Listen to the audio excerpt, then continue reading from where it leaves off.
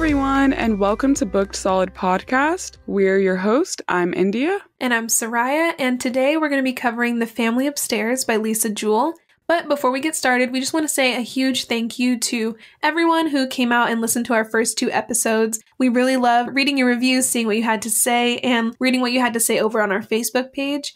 As you may have known, we were running a giveaway last week. To enter, you just had to subscribe and leave us a rating and review. And we said we would pick one at random and read it on the show, and that person would get a $25 Barnes & Noble gift card. So that is exactly what we did. And the winner from last week, the username is Simone, S-I parentheses M-O-N-E. And this is what they had to say. These ladies have created something completely incredible here. I've never been a part of a book club before, so this is my first ever experience. And I have to say, it was absolutely wonderful.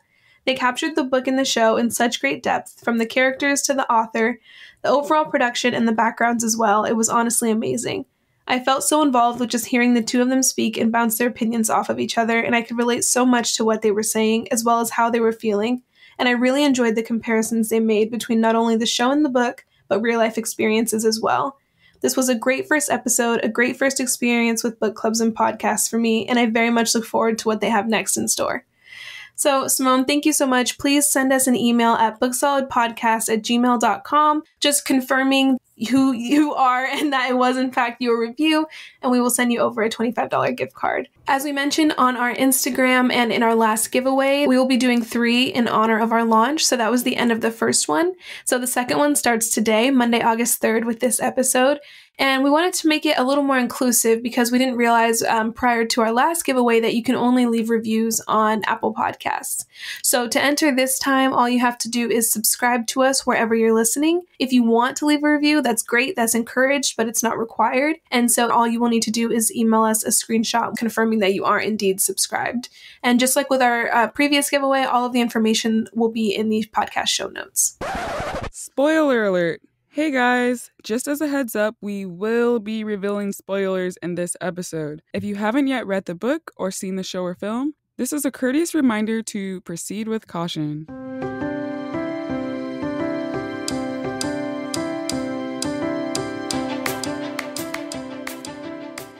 So, The Family Upstairs. I just want to say I was not expecting that at all. I would agree. The phrase, "don't judge a book by its cover," has never been more true for me than with this book, honestly. Yeah, I was just expecting, a regular mystery kind of novel, but some of these twists... Yeah, we got into a whole nother, realm of story here. I've read, which is funny because I don't think I realized that they were both by the same author, because I've read 2 other books by Lisa Jewell that I enjoyed. It was Watching You and Then She Was Gone. Okay. And yeah, I really enjoyed Then She Was Gone was crazy. I listened to that one on audiobook. And then Watching You, I also really enjoyed. So I was like, okay, I know I like this author. And so at the start of it, I will be honest that I kind of had a little bit of trouble getting into the storyline and just maintaining my focus on it. And then we hit a point where I was like, okay, buckle up, because this is absolutely insane. Yeah, the whole cult aspect, which we're going to get into in a little bit, I didn't see that coming at all. And I've always been so fascinated with cult stories because, just in general, I love scary movies, horror. I'm a scaredy cat all the way, but I still always watch them and read those types of books. And so I remember I was watching this Netflix show. I can't remember, Mindhunters. Yeah. I was watching Mindhunters on Netflix, and the premise of the show is it talks about how the FBI was created, and the main character studies serial killers, sociopaths. The one about the behavioral analysis unit, right? Yes. Okay, yes. It's on my list. One of my friends, he's constantly telling me to watch it, and I know it's a fictional show, but I love Criminal Minds, and they are part of the BAU, so okay, yeah. Yes, exactly. And so I won't spoil it. I won't get into it too much, but he does kind of talk about the mentality of cult leaders at one point, the main character. And I was just kind of thinking about that because the character of David Thompson, he happens to be a cult leader in a way. And so, I don't know, just that whole aspect threw me for a loop. the identity of the characters. We're introduced to them as one person, and then in the middle of the book, we realize that they were actually this other person. By the end of the book, we realized they were using an alias or another hidden identity. And so, yeah, just it made for an interesting read. I will say, too, in the beginning, I wasn't as, I guess, connected to it. But I think, like, by the time you get to the halfway point in the book, something happens. And so, once I reached that point, I couldn't stop reading, But before we get further into things, I wanted to get your thoughts on Libby. Well, I want to say real quick, there's a movie with Elizabeth Olsen called Martha, Marcy, May, Marlene, which is... I had a lot of feelings when I watched it, and it's about, she's the main character and she escapes from this cult, and it's just kind of following her journey after that. I don't want to give anything else away, so I'm not going to over-explain it, but I would highly recommend it, and then let's chat about that. If anyone else is interested, please go watch it and comment on our Instagram or something and let us know what you think, because I had a lot of feelings about that. It's not a book, but it's applicable to what we're talking about. Okay, I'm going to check that out. And one thing, since we're on the topic of relevant films, have you seen Parasite? I have, and I was thinking about that while I was reading. You can't see me, but I'm smiling big right now because instantly, I'm not going to say, towards the end, I don't know if the parallels could be drawn still, but definitely in the beginning. Yes, I was like, Parasite! Oh my gosh, this is Parasite! And just even the way that it's the way humor is laced into this story that's pretty dark. There was times when I was watching Parasite where I laughed out loud. I'm like, what? This is so crazy. And definitely was getting Parasite vibes when Birdie gets introduced. Yes. Oh. That's exactly. Yeah, okay, yeah. We'll get into it. So Libby, her character initially, there were things about her character that I definitely related to, and I was like, I don't know if that's a good thing or a bad thing, because there are parts of her character that she doesn't even necessarily like her need for constant structure, plan, routine. I was like, oh my gosh, that's me to a T, and it's not the best thing in the world, because anytime anything doesn't go according to plan, which is always, it can make life difficult. But yeah, so I definitely say I kind of related to her in that aspect. She kind of took it to another level, when she was talking about her future husband, her whole list of requirements for him. Yes. And she'd outline the next, 5 to 10 years of her life. So when we were first introduced to her, I didn't know how I was going to feel. I was like, okay, I don't really know if I like her, but I liked her character development throughout the book. Yeah, I agree. Yeah, I feel like she was written well. And then just what you were saying with her need for structure in her life, I thought it was very interesting because I'll just say this, her boss, I think her name is pronounced Dito. Shout out to Dito. 10 out of 10 would recommend. But at one point she says, I've noticed Libby, or she said I'm going to miss the way that you always adjust the paper stacks. Yeah, your neat paper stacks. Yeah, and so I felt like that was a perfect visual because I've never heard anyone describe anyone that way. But I just picture her she appreciates structure in her life. And so the fact that she's thrown into this completely unstructured, chaotic situation once she turns 25. And so then we kind of enter Lucy. Lucy gets a notification on her phone that says the baby has turned 25. Very ominous notification. Yeah, which also I thought it was interesting how so Lucy has 2 young children, Marco who's 12 I think, and then Stella. Wait, no, that's not her name. Yeah, you're right. Oh, okay, yes. Because we had a Stella in the last book. Just trying to make sure I'm keeping everything good. But yeah, so I thought it was interesting how Marco sees the notification on her screen and was like, the baby? What? What's going on? 21 questions. Yeah. So yeah, she gets this notification, but Lucy is going through it. Libby thought she was going through it. Lucy is going through it at this stage in her life. It's funny because when they first introduced Lucy as a character, I really wasn't sure how I felt about her. And I think, Lisa Jewell probably did this on purpose, but it's even said on the, in the description for the book, Libby is on a collision course to meet the other people in this story. And so we're following this journey of all of these characters finally coming together. But for me, while I was reading it, I could not tell what their characters' intentions were. And so, Lucy gets that the baby is 25 notification, and we see that she's kind of making moves to get back to London. So I'm like, are they going to come after Lucy to try to hurt her into getting the inheritance? Are they going to blackmail her? Like, I didn't know what their intentions were. So that was just another element that really kept me on my toes the whole time of, do I support Lucy and Henry or... Yeah, and I think it's really interesting too, just because, so we know, Libby, she's a working class woman. I picture she's probably able to make ends meet, but, she's not going to be out here buying a Tesla or anything like that either. But then we know Lucy's situation is very dire. And for the most part, at this point in the story, she's homeless and she's living with her 2 kids.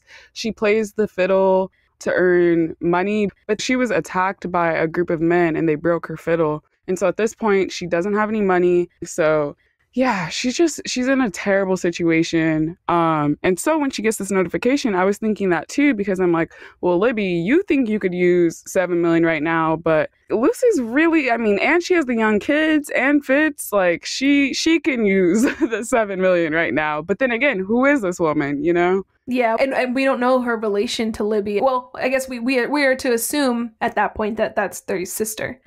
So I guess we can just tackle it by the past and then what happened in the present. So in the past, I think Henry's narration at the beginning of the book was actually it was kind of comical to me at parts. Like, I don't know, some of his little one-liners are just the perspective of the world from this like somewhat sassy 11-year-old. Like, I don't know, just when we first get things from Henry's point of view, it's a little comical to me and a little interesting.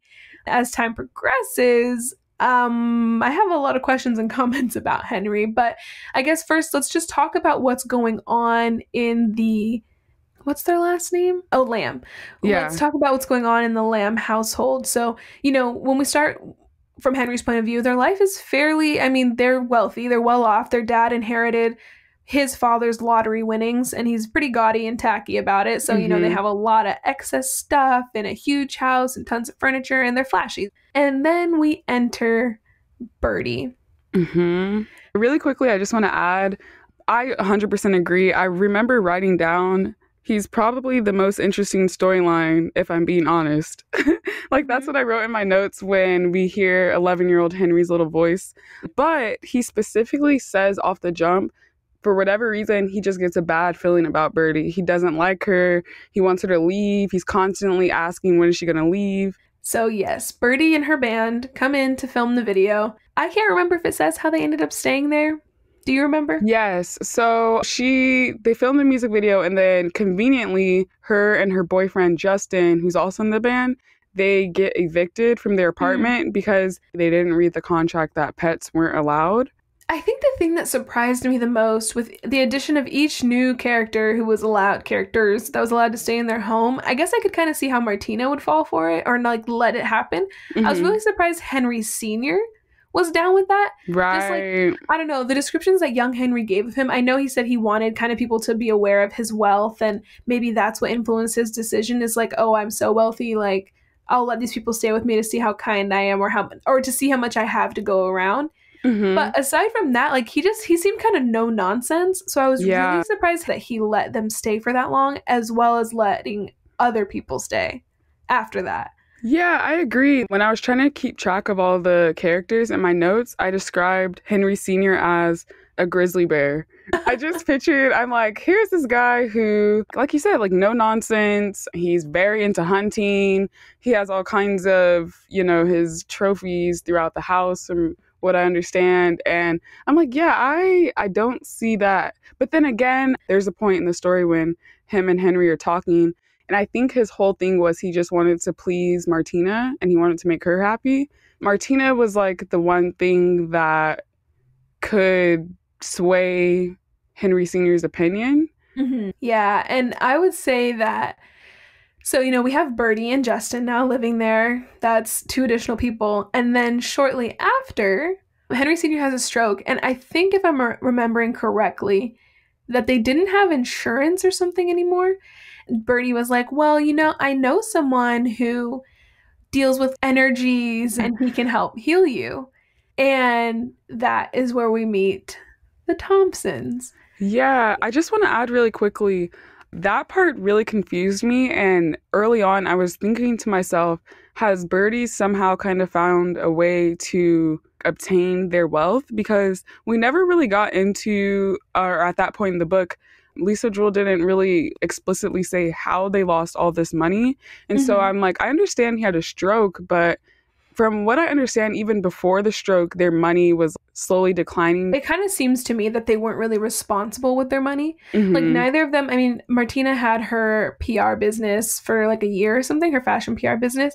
But aside from that, they weren't working. And Henry Sr. lived a very they all lived a very extravagant lifestyle. And the money he was living on, it was a limited quantity. I mean, like, it was a lot of money, but it's a limited quantity. I think they were just kind of running out of money because they weren't bringing anything in, but they were spending like crazy. But like you said, enter the Thompsons. I think it's really interesting that Henry, even at, I think he's almost 12 by this point, noticed the power dynamic between David and his dad and the rest of the family. From the second they arrived, they had dinner that night, and he could tell that this was going to be bad news. He didn't know why and how yet, but he just knew that this was going to be an issue. Yeah, the power dynamic with the Thompsons. And I was kind of wondering to myself, but they do emphasize that Henry Sr. is not himself after the first stroke. It was interesting that, and kind of like in Parasite, like they just keep allowing more and more people to, kind of pick up residency in this mansion. Yeah, well, that's what I was going to say. When we enter, so as soon as Birdie said, I know someone who can help you with Henry Sr.'s rehabilitation. Just the way she went about it immediately made me think of Parasite. And now who does she know who she can help bring in to manipulate the situation further? Like, it's just immediately what it made me think of. So when you said it, I was like, okay, I'm so glad I wasn't the only one who thought that. Yes. And I was just thinking, and even like the kind of tongue-in-cheek humor, because I feel like most readers are going to be like, I don't trust Birdie because of how Henry's described her and later Finn. And then the fact that she just knows all these people, I felt like early on they were trying to take advantage of the Lambs, but I didn't realize the extent. But I was like, this is just like Parasite. Yeah, and I would have to say too, something that, so, I mean, as you all know, as you've read the book, the Thompsons, Birdie and Justin, and not even so much Justin. We're going to leave him out because, you know what? I actually kind of like Justin. Same. Birdie and the Thompsons, they just kind of slowly but surely take over. And something that was really hard to read was the manipulation of the family, how they all fell victim to it. I mean, aside from Henry, they took a vulnerable situation and they, abused and manipulated this family. Just to see like the literal brainwashing that was occurring. Like, so many times Henry was telling his mom, what are you doing? Why are you allowing this to happen? Tell them to leave. Do something. The manipulation was pretty severe at this point. And Henry was trying to get his mom to wake up and see what was happening. And she was just like, oh, I'm just so sorry that they didn't come into our lives sooner. And I was like, what? Like, I'm assuming most of you who are listening have read the book, but just to see the takeover, like when Henry was talking about the list of rules, no haircuts, everyone had to be vegan. They all had to wear the same black tunic and black pants every day. They were not allowed to use anything of the earth they were not allowed to use anything not from the earth because then it would be gluttonous and there were people who could use it more than them. So they had to get rid of all of their possessions, all of their clothes, their shoes. They controlled what time they ate, how much they ate, who ate what. And it just became a cult. That's the only way I can think of to describe it. Yeah. And I think Henry even said that to his mom, like, what, is this like a commune now? And she like flipped out. She's like, don't let anybody hear you saying that. We should be grateful to David Thompson. He's opened my eyes for me to see what a wasteful life I used to live. And I was so unhappy before he came. And now he's made every day better for me. And it's also kind of going with what you were saying. I felt the same way with wondering, like, how did Martina, get to that point? Because early on, when they first entered the house, Henry commented on how he noticed that she was holding back, trying to avoid being around David because she knew that she would be subject to like his pull and charm or whatever. And so at that point in the story, when he asked her and like, what's going on? We're basically in a commune. And to see her reaction, that was classic horror movie, because there's always that point when you realize, or the main character realizes that they're screwed and that they're stuck. And so I'm not I'm not justifying by any means what we'll get into later, how Henry kind of turns out in his adult life. However, he really felt like in that moment, he's trapped in this house, quite literally trapped, because one of those rules was they can't leave the house at certain times. Eventually, there's locks. There's all these locks on the door. Mm-hmm. There's locks on the front door, so you can't even leave the house if you want to. And it was just it was hard to read. It made me feel genuinely sick at some parts because Henry was begging for his parents to wake up and see what was happening to them, see what was happening to their children, to their household, to their life, and they just couldn't. They couldn't see it. And I can't imagine that feeling of being trapped in your circumstances that way, of seemingly being the only person who realizes the extent of what's happening, and there's nothing you can do about it because your own parents have fallen victim. Yeah, like it doesn't justify what Henry goes on to do, but also just the fact that so he stops having contact with the outside world. They all do. And so his decision making is just kind of instinct. Sally was their teacher at one point, and then she stops teaching them. And so he's really just left to come to things on his own. And so, again, I'm not justifying what he does, but I genuinely don't know. Or I'm trying to think how else it could have played out given the circumstances. Yeah, I was going to say the progression, it almost became animalistic, which is what you can...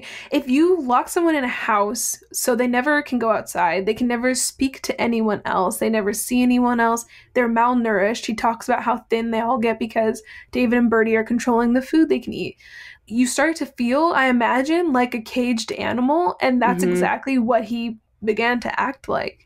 And with each chapter that we got from Henry's perspective, what blew my mind was how long they lived like that. For some reason, I think I was under the impression it was only going to be a couple months or a couple years. 5 years that they lived like that. And I actually just remembered, because I was talking about the part where you could just see the complete and total brainwashing of Martina. I thought it was when Henry approached her, and I don't think it was. It was when, so as you know, Bertie was with Justin, Sally was married to David, and Henry sees Bertie and David kissing. Long story short, he and Finn end up doing LSD. Finn, while they're tripping, tells everybody in the house what he saw, and Sally leaves. And as you mentioned, Sally was their homeschool teacher. So once Sally leaves, they stop going to school because they have no one teaching them. And then that's when things really start to spiral out of control, because David and Bertie together are just the most toxic combination. But there's a point when things start getting bad. David starts hitting Finn. David starts being more controlling. And Sally's crying to Martina, telling her, please watch out for my children here. I'm so worried for them. I'm scared for them, but I can't take them with me because I don't even have a place to live. And she's telling Martina how worried she is about what David is doing to them. And Martina, that's when she tells her, oh, David has been such a positive influence in our lives. He's changed my life so much. And I just wish he'd come into our life sooner. And that showed me just how far gone she was. If Sally is crying, her husband has left her for someone else. She's worried about the safety of her children. She's telling you that this man is a threat to her children. And all you can think of to do is sing his praises and say, oh, I wish he came into our lives sooner. And just because, at that point, we also learned that the Thompsons have a history of doing this. So I don't really know, the extent to which Sally was complicit in their previous schemes. Their last stint, they end up getting kicked out because they get exposed for stealing. And so Sally now saying, because she knows what David's capable of and she knows his ulterior motives. And so for her to be that scared in that moment and to see Martina, she's no, you're 100% wrong. We should have trusted him sooner. We can feel Henry's frustration even more so because she's been completely brainwashed, like you said. Yeah. Let's talk about, I guess, Justin for a little bit, because it's interesting to me because on one hand, I feel like Justin, aside from Henry, was the one other person who kind of, I don't want to say served as a voice of reason, but maybe was aware of what was happening and wanted to be removed from it. But what's strange about Justin is even after he finds out about Bertie and David move into the same room, Justin continues to live in the house. I know Justin can see the control that's being exerted throughout the entire house by Bertie and David, but he continues to stay, and he doesn't stick up for anyone. Yeah. He and Henry just kind of form this bond. He takes Henry under his wing as his little apprentice. But to me, if you can see these kids are no longer being taught. They're hardly being fed. They're not being treated very well. Like, you're staying in the household. So in a way, you are complicit and you're not even doing anything about it. You're not standing up to David. You're not trying to help Martina. You're not protecting the children. Yeah, I'm glad you brought him up just because, yeah, I would say I liked him and I liked the relationship he had with Henry and that he could be kind of like the one person in the house at that time that he could be completely transparent with, be open with. But I felt like the biggest issue with Justin is that he was too weak. And I think that's how him and Birdie even came about, because at one point they were getting into the backstory of Birdie's life and how she, from what I understand, everyone in their pop band hated her. But she was powerful and she was able to control everything, and they hated her because she was controlling. And so I felt like because Justin was just kind of weak-minded, he wasn't strong enough, and he never really had the fire and the ambition to try and challenge her. And so he just kind of went along with things. And like you said, he was complicit. And so it was unfortunate because, you know, he is kind of like an ally, and I'm rooting for you, Justin. But then to see that he literally doesn't do anything. And at this point, he's one of, you know, a handful of adults in the house.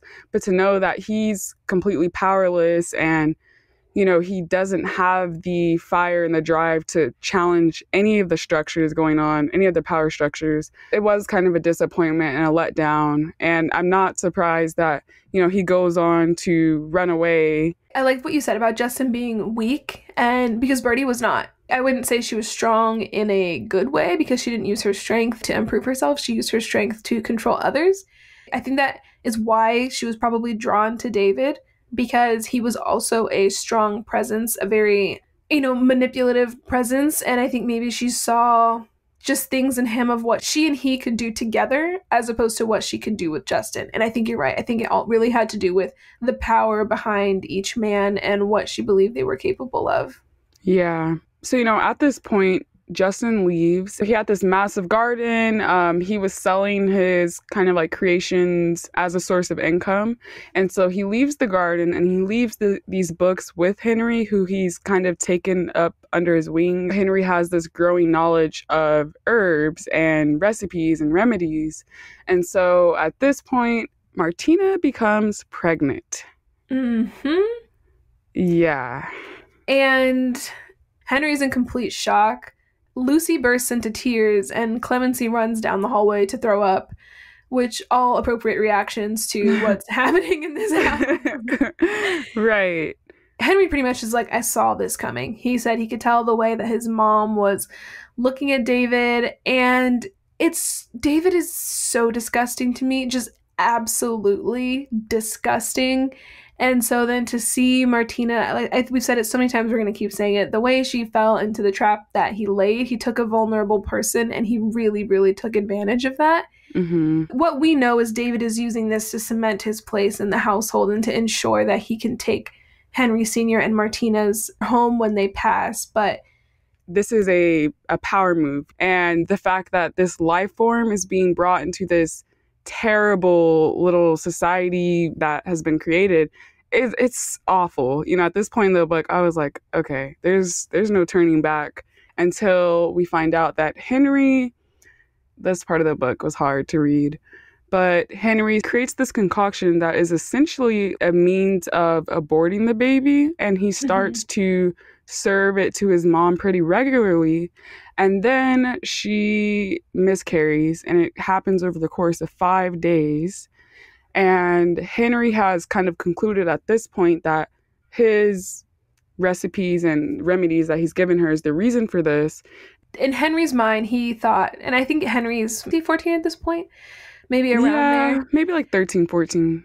And his logic was he wants David and Birdie gone. That's all he wants for them out of his home. And so in his mind, he thinks that if Martina and David have this baby, David will never leave. And so the way he tries to justify it to himself, again, I'm not saying whether it's right or wrong. I'm simply just saying like what Henry believed. Yeah. He thought the only way to save his family was to get rid of this child because he thought that if they have this child, it will cement David's position in this house. He will never leave. I will never have my family back. So that is what he resorted to. And she does end up miscarrying. And so, to Henry's surprise, though, David does not leave. And so then after Martina miscarries her and David's baby, that is when she checks out. So any hope of Martina realizing what David and Bertie are doing to their family goes out the window at that point. And I feel like she also just begins to fade. And I think that's kind of how Henry describes her. She just becomes a ghost of her former self. Yeah. I mean, the jury's out on if Henry's concoction is in fact what caused the miscarry, because they also weren't, so, you know, they had no connection with the outside world. She wasn't getting regular doctor checkups, things of that nature. And this is like early 90s, I believe. Also, like, their only suggestion, which I thought was really like just strange, and I'm just trying to get a mental picture when I was reading it. While Martina was pregnant, they just kept overfeeding her. And what was coming to my mind was, I don't know if you've seen Matilda. Side note, though, I don't remember the little girl's name in Matilda, but people tell me I look like her all the time. Oh, I know who you're talking about. Let me look it up real quick. I've only seen it once. Okay, Lavender, that's her name. And I've gotten that so many times. Like, one of my friends sent me a screenshot when he was watching it. He's like, dang, I didn't know you were in Matilda. And then this one time, a complete stranger, he was like, do you know who you look like? And I was like, no, who? He's like, you look like that little girl from Matilda. And I was like, okay, thanks. Like, yeah, I guess as far as characters go, it could be worse. Yeah. But yeah, just bringing up Matilda because of just the way that food's depicted in that entire movie. I was getting this like similar vibes, and you know, while they're not going to give her any medical treatment whatsoever, probably no prenatal vitamins or anything like that, they're just going to, you know, overfeed her and gorge her essentially on these not very healthy foods. That was a lot to process because it went against their so-called philosophies and morals. Yeah, Bertie and David, when Henry ends up getting into their room and seeing all the stuff they claimed to have given away. Like, so meanwhile, everyone in the house has no shoes, barely any food, can't get haircuts, can't, like, pick a thing, you name it, they can't do it.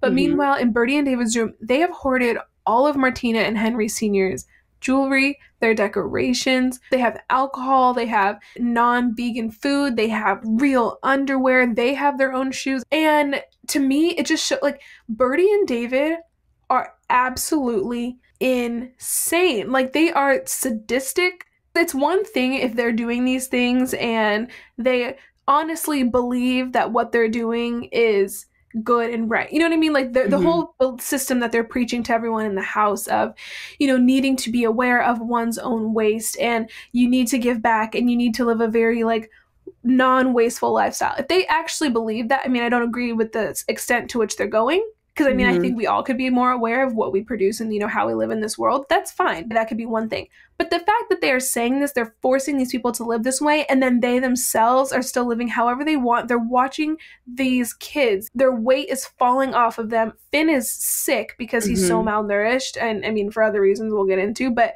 you're seeing what's happening to your own children, and you don't care. You're just making sure that you're set up with your finances, and you're set up getting to live how you want, meanwhile ruining the lives of 6 other people. Right. And it's just so interesting because I'm glad you brought that up, but some of their principles were kind of interesting, and I felt like they're good thinking points and talking points. Just seeing David's hold on the family and seeing the fact that both him and Bertie, for whatever reason, feel like they have the power to dictate all these people's lives. Like, they're kind of like playing God in a way. That's so disturbing. And yeah, that point when Henry sees all of that, I think that was like the point of no return. Yeah. It was just very telling of who Bertie and David are. It's okay to go against the grain or to see an alternate way of thinking and live that way. However, the way that they force it upon other people and the way that they don't even practice it themselves, that tells us that it's not about, you know, living another lifestyle for the supposed betterment of themselves as people, but it's more so about control and power. Yeah, so taking our way back to the pregnancy, so we're saying, you know, that's really the moment when I feel like Martina kind of checks out. And like we said, she doesn't recover from the pain of losing her third child. And so we think, like Henry thinks, will this be it? Will David pack it up? Will he go? He's in too deep at this point, and I think he knows the hold that he has on the family. So what does this 40-plus-year-old man do? He impregnates 14-year-old Lucy. I closed the book. I stepped away. I went to get some water. I went to, look outside the window because, this is just classic cult leader. This is what he's going to do. He's losing power, so he goes another way. But I remember Henry specifically saying Lucy had just turned 14, and I believe David was 41. The fact that Martina doesn't see anything wrong with that, Henry Sr. at this point, I think he's completely nonverbal. He communicates via a series of blinking, or like they kind of had that system going. But just to know, like you said, the control that he had, no one saw nothing wrong with that. And even Lucy herself, because, up until that point, we don't really hear much about Lucy, Henry's sister, and Clemency. We knew that they were pretty close friends, but we didn't really know the extent to how they were interpreting everything until now. And so it's kind of confirmed that, Clemency was very upset, as she was when she found out about Martina. But to see that Lucy has also been brainwashed, Henry's like, this is my sister, Ugh. Yeah. Yeah, Henry confronts their mom. He said, you let your daughter have sex with a man the same age as you. That is just sick. And she said, it has nothing to do with me. All I know is a baby is coming and we should all be very happy. So that's exactly what happens is Lucy carries this baby to term and she gives birth. And then I think they said like the next day or a couple days after she gave birth, they took the baby from Lucy, moved Lucy back into her room with Clemency, and the baby moved into David and Bertie's room. And I think Henry said that was finally the moment where Lucy appeared to wake up, because I think she was under the impression that she was going to get to keep her own child. And now she's finally realizing, like, okay, they won't stop until they've taken absolutely everything from us. While we're talking about Henry, I just want to, I guess our final thing or one of the last things to say about him in the past too is his and Finn's relationship. Like we said, it started out very innocent. It seemed like just a crush, and then it became an infatuation, and then it became an obsession. And just to see that progression, and it's so funny because I saw this brought up, and I kind of wanted to talk to you about it, was Henry hates David, but they seem to share similar personality traits. Yeah, I 100% agree. I think because, he's studying David, he's trying to find a way to get out of this house. He starts to kind of become him in a way. He starts to, develop some of his crazy power techniques and the way that he's able to manipulate people. Yeah, and he starts manipulating even the other three children by the end of the book. Exactly. In the way that they're going to escape their situation, he becomes very much like David. Exactly, and there's even a part at the very end when they're about to leave the mansion. Basically, it's described that Henry stands above the rest of the kids, and he's like kind of the power figure in that moment. He's the voice that they're looking to for guidance. Henry is now paralleling David in a way that I would have never saw chapters ago, and I would have never hoped for, because Henry was once my favorite character, and now he's kind of hungry with power, and not even so much by intent, but by just the way that things played out. He kind of became the voice of the rebellion in a sense. But I was just thinking to myself, like, you are paralleling David. Like, I hope you know that. Yeah, for sure. Like you said, he was kind of the ringleader. He was the mastermind. He's the one who came up with this plan in the first place and kind of got everyone to go along with it and got everyone to cover up, these 4 deaths. And it's interesting, too, because I love me an unreliable narrator, and that is Henry to a T. So it's just so hard to know, like, do I believe that Henry accidentally killed him? I don't think so. I think he knew exactly what he was doing. Oh, you do? I kind of think that he killed them on purpose. That's interesting. I don't know. I'm not sure I really thought too much into it. I wouldn't be surprised if he did it on purpose, but I felt like in that moment, his intentions were pure, and he was just so focused on, getting the kids out that happened. But the only reason why I say that is because I thought to myself, and I wrote this down, I was like, why would he kill his dad, Henry Sr.? To even begin with, I was like, why would he even sedate Henry Sr.? From what I understand, he was pretty much immobile. He couldn't speak. So I was like, it's not really necessary. Like, that's kind of overkill to, give him the sedative as well. Even his mom, I was thinking, once David was dead, I would think she would snap out of it, or I don't think she would do anything to harm any of the kids at that point. Yeah. So I was like, did he intend to kill them? Because why did he get his parents involved, Yeah, that's a good point. And I think I didn't really come to this idea until the end of the book, when I started realizing just how unreliable he is. When we found out the real reason of why Finn pushed him into the river, when we find out he locked Finn in his room and then tied him to the radiator because he said he was making too much ruckus and was going to hurt himself. So then, so Henry tells us, the reader, that, he wanted to look more like Finn. So he started dyeing his hair. He started going to the gym. He got procedures done to change his face to look more like him. But then Libby says that he denied all claims that he got any work done to look like Finn. So the truth is very loosey-goosey with Henry. So to me, it's just kind of hard to know what's real and what's not. So he says he accidentally gave them the wrong dose. It's a dose that couldn't have killed a cat, but he already tested it on the cat and he knew what killed the cat. So in my mind, he should have known what the right dose would be. So That's it's just fair. to me so I don't know if he did that for sure. Maybe he did, and I wouldn't be surprised. Yeah. No, that's an interesting point. It's not to give him a pass, but I just can't help but think, had he had a healthy upbringing, if his issues would still manifest that way. Because although, there were multiple times throughout the book where he would say stuff and he would be like, I just realized that's incredibly insensitive. Now Finn is crying, or now, Birdie feels this way. He has a high emotional intelligence, and typically with sociopathic behavior, they don't, right? Right, yeah. They mimic that. I just couldn't help but think, had he had a healthy upbringing, would he still be like that to that extent? Yeah, and I think you're totally right, too, because, think about it from their perspective. These kids grew up, they didn't see any other humans but the people in their house for years at the most crucial developmental points in their life. That has to play a role in how you develop and your relationships that you then go on to have with other people. I feel like that has got to have some kind of lasting impact or some kind of effect on the way you developed emotionally and mentally. Absolutely. This book had many plot twists, and I'd love to get into the fact that Lucy's baby is not David's, it's Finn's. Yeah. Did not see that coming. That was another point that I was reading in which I audibly gasped. They're so young. That's so disturbing to me. And also at that point, Finn is very sick and he's incredibly malnourished. To that point, that was something I wanted to touch on when we were talking about Henry becoming more manipulative and more like David. We find out the reason that Finn is sick is because Henry has been poisoning him. He tried to make a love potion that backfired and started making Finn weak and sick. And instead of stopping it, he continued doing it because he said the weaker that Finn became, the stronger that Henry became as Finn. And he wanted to be Finn. He says, my intention was never to kill Finn, but just to be strong enough that I could continue to be him. So I think that's just another way of his controlling kind of manipulative behavior coming out and replicating David's behavior in a way.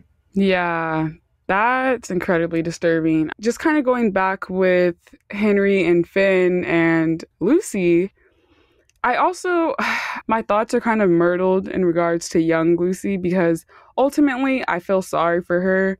I think she really was heavily brainwashed and manipulated. And just the fact that, she's 14 years old. Yeah, it was just definitely a plot twist I didn't see coming. And, that's another thing I think is indicative for Henry is that he was so mad when he found out. He said he was ready to kill Finn. And that's what he initially went into the room to do. Oh, that's right. Yeah. And so I just think Henry is capable of a lot more than maybe even he thinks he is, or even as we're to believe he is. I feel like Henry himself doesn't. So there's a point in which Henry is very much so driven by an emotional response to something, usually negative, that he acts violently. Like, you know, he says he intended to kill Finn in that moment, or like when he killed Birdie's cat. But I think there's also a part that doesn't realize that he's behaving that way, if that makes sense. Just because the way he describes the series of events, he doesn't realize like how that looks. He just kind of tries to explain away or maybe justify the behavior in such a way where it's like, oh yeah, you know, this just like happened to happen, but it wasn't what I meant to do. We see Henry in that excuse-making behavior that we were talking about, even all the way into the present day. So when he runs into Libby and Miller at the house, he presents himself as Finn, and then he tells them everything, and then they wake up, and the situation's just weird. They're locked in for starters, they can't find their phones, and, you know, Henry comes up with a reason for all of this. Oh, I sleepwalked, so I locked the door, and oh, your phones are out here charging, you must have just forgotten. He's trying to explain it away in a way that makes it seem like it's not strange, but it is strange. And I'm right back to that unreliable narrator. We know he's lying. You know, he tells them that they fell asleep with their phones on the charger and that he didn't do anything to them or that they were all just drunk, but he put a tracking device on their phone and he's listening in through Libby's phone. And that's another thing that we never get explained. I don't even know if Libby and Miller ever realized that he did this. So it's just more of like, there are two sides to him and I don't really know which one is correct, if any. It's so interesting for us to get that information about him at the end of the book. And it really just pulls into question everything that he's told us. It almost made me want to read it again with fresh eyes. I think that was another moment that we saw a Henry and David parallel, because the fact that he's in an Airbnb, this is not his property, and this man has installed locks from the outside. Yeah, like you said, just kind of really leftover trauma and maybe stunted growth from what happened to him. Definitely. Yeah. So present day, you know, we have Libby, Miller, and what's going on with Lucy. Lucy's story, it's a lot to take in. So she learns that Marco has still been in contact with his father, unbeknownst to her. And he's pretty wealthy, but they were in a like very toxic, abusive, violent relationship, and that's why it ended and why she felt the need to run away. But she's at a point now with her fiddle being broken, nowhere else to turn, that she decides to reach out to Michael and re-enter his life with her children. And so initially she reaches out to Michael to get some money to just get on her feet, get a place for her and the children. But then she reaches out to him again to get the passports.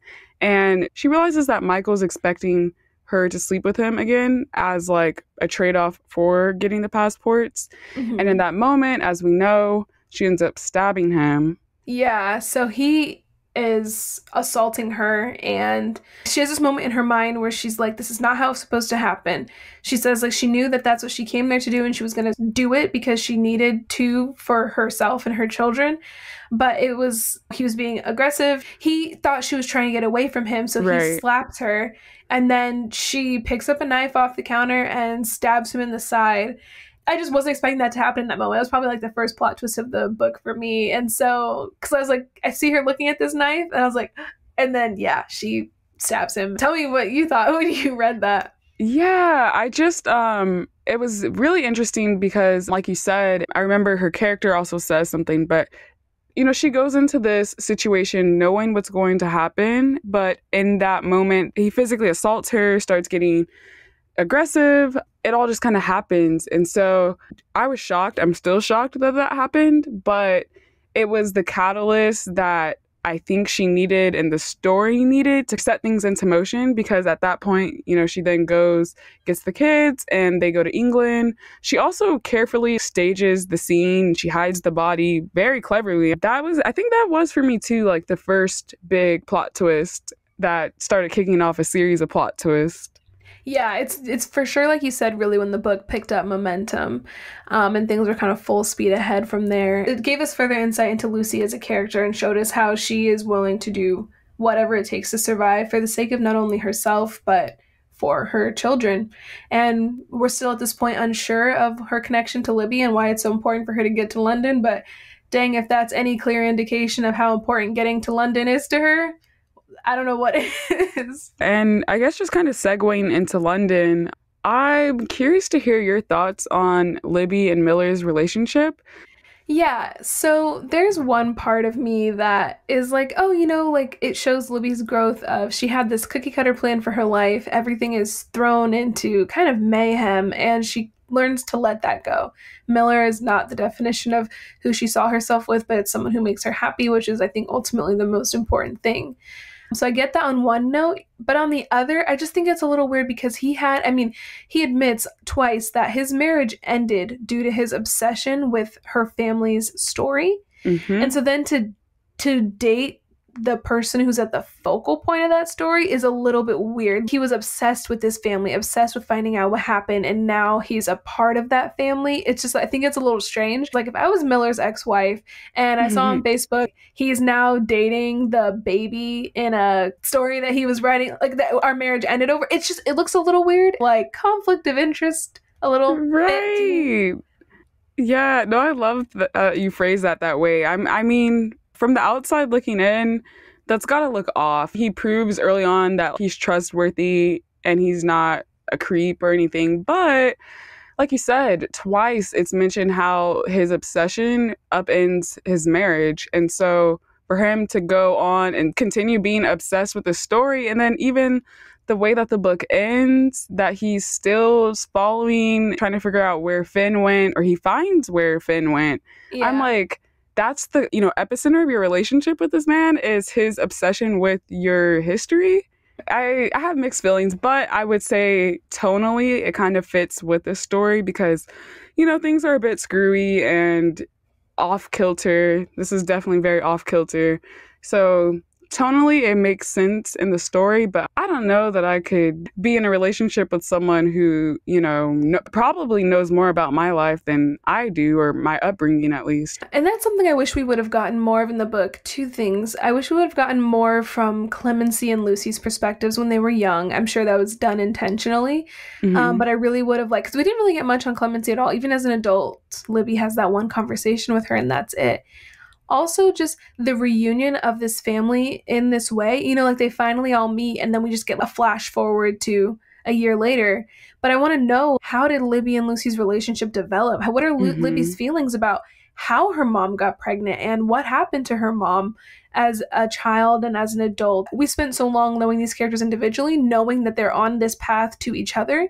And then we kind of are just, we are skipped over getting the whole portion of what it was finally like when they came together.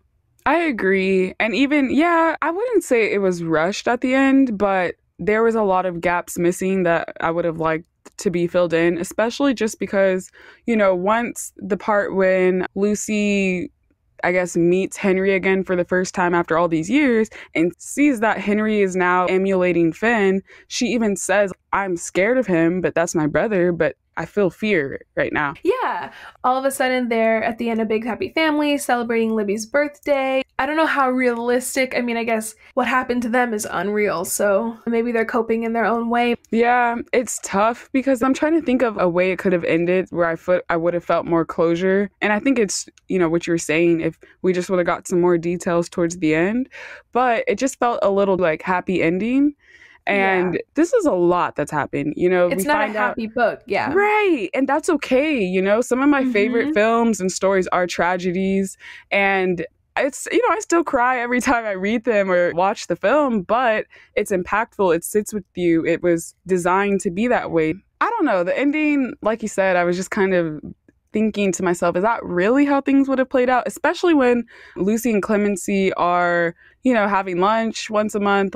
They just all had such strong feelings towards each other. And I know time heals wounds, but that quickly, Like, how do you move on from that? How does that not fundamentally change your relationship?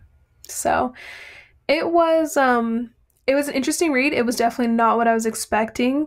And in a good way, everything doesn't always have to be exactly what you expect. I thought one thing for this and we got another, but not in a bad way. So yeah. So don't forget to, if you read the book, check out our Facebook group. We're going to be having some discussions over there about this. We'd love to know what you think.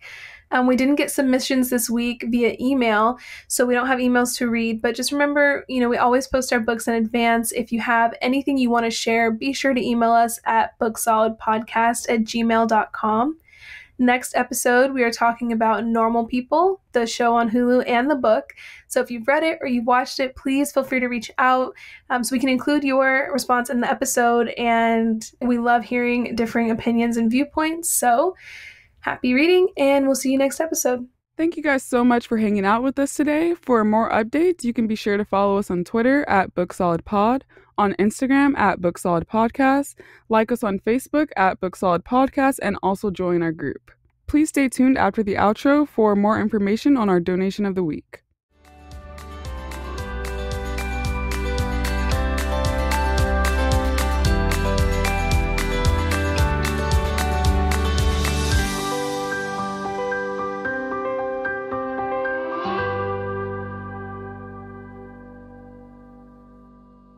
For this week's donation, we have chosen the Black Mamas Matter Alliance. This organization aims to advocate, drive research, and shift culture for Black maternal health rights and justice. Their goal is to create a world where Black mamas have the resources and respect to thrive before, during, and after pregnancy. We have chosen this organization because their cause is very personal to us, as we've witnessed Black mamas in our families deal with discrimination and prejudice throughout their journeys to motherhood. In addition, while we aren't mothers ourselves, we have both experienced discrimination firsthand within the healthcare system. According to an article on the Commonwealth Fund's website, Black women are 3 times more likely to die of pregnancy-related causes than white women, even after accounting for income, education, and access to other resources. The last thing that any person should have to worry about when bringing new life into the world and celebrating what may be one of the happiest moments of their life is whether or not the color of their skin is going to affect the treatment that they receive. For more information on the Black Mamas Matter Alliance and how to donate, please visit our podcast show notes, and we'll see you on our next episode.